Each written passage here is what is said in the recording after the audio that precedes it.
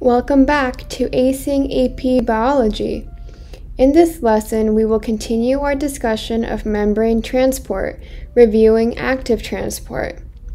Recall that in active transport, substances move against their concentration gradient, moving from a low concentration to a high concentration.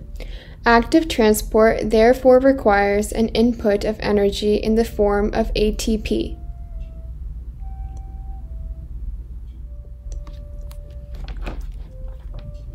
Ion pumps are also known as electrogenetic pumps because they generate voltage across the membrane due to ions being charged particles.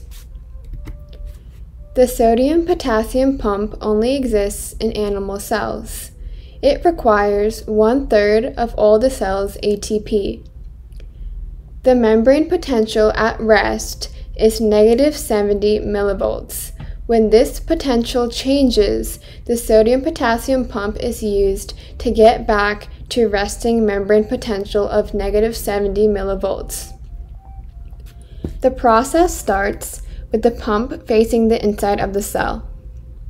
When it faces the inside, it has a high affinity for the sodium ion, and its formation changes so that it's specific to the sodium ion. When the 3 sodium ions bind to the carrier protein, the phosphorylation of ATP is stimulated as ATP breaks down into ADP and an inorganic phosphate. When the inorganic phosphate binds to the pump, it sparks another conformation change, where the pump's affinity is greater for potassium and less for sodium. So the sodium ions are released to the outside, and 2 potassium ions are picked up. Once the potassium ions bind to the pump, the phosphate is released, and the affinity for potassium ions decreases, leading to its release on the inside of the cell. Then the cycle begins again. So 3 sodium ions are pumped out, and 2 potassium ions are pumped in, which is why the membrane potential is negative. The proton pump is a major pump in plants. It functions in transporting sucrose in plants by creating a proton motive force, pumping hydrogen ions against their concentration gradient. We will talk about this more in the next slide.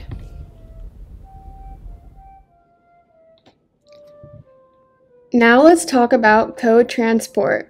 Cotransport occurs when one ATP-powered pump actively transports one solute and at the same time transports another solute indirectly. A good example of cotransport is the sucrose hydrogen ion cotransporter in plants. Plants use this to get sucrose in their cells. The proton pump uses ATP to pump hydrogen ions against their concentration gradient. This creates a proton motive force, stimulating the diffusion of hydrogen ions back across the membrane. To do this, it binds to the sucrose hydrogen ion cotransporter, and sucrose binds along with it. So essentially, sucrose gets a free ride into the cell due to the proton pump.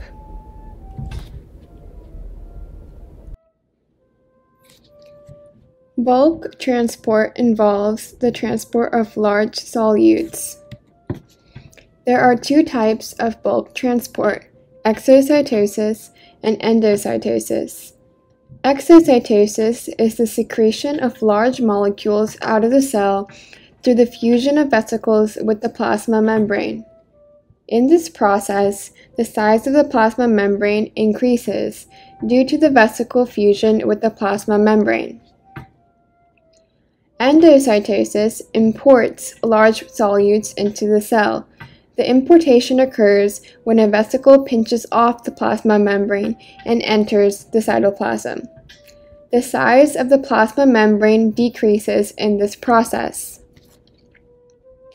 There are 3 types of endocytosis: phagocytosis, pinocytosis, and receptor-mediated endocytosis.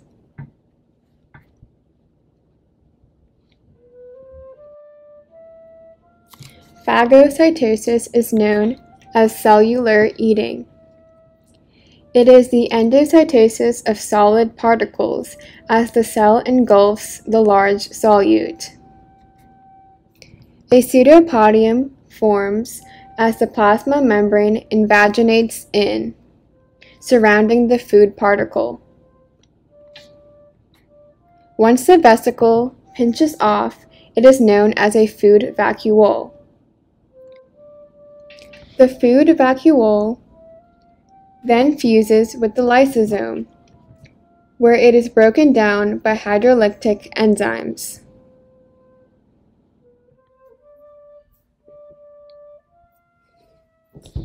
Pinocytosis is known as cellular drinking.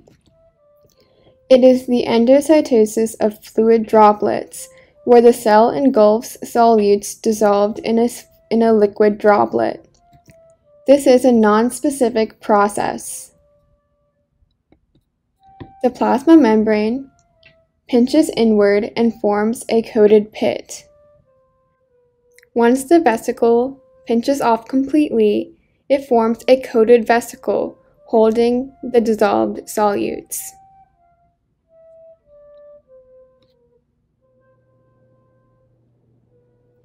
Receptor-mediated endocytosis is a very specific process. First, an extracellular substance, known as a ligand, binds to a receptor outside the cell specific to it. Once the binding takes place, the plasma membrane begins to pinch inward, forming a coated pit holding the receptor and the ligand.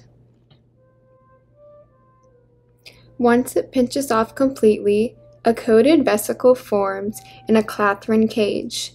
Clathrin is a fibrous protein that deepens the pit of the vesicle and strengthens it.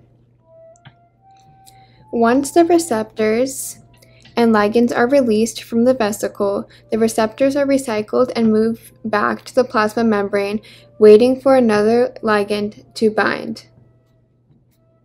Cholesterol uses this process to enter cells.